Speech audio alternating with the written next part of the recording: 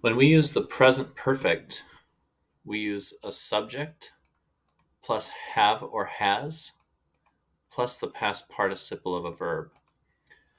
When we want to talk about a specific time using the present perfect, we use the word since.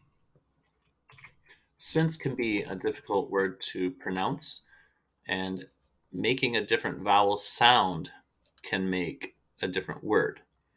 Look at these three examples in letters A, B, and C.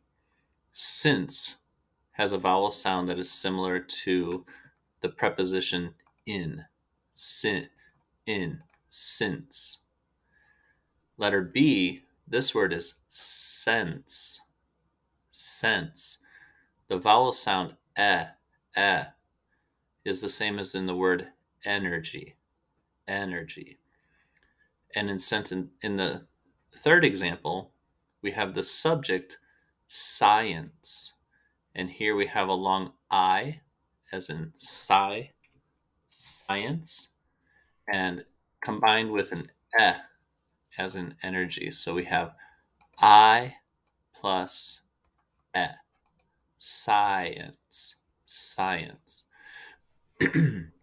We want to be careful when we are pronouncing these words so that our listener doesn't have to try to understand what we're saying.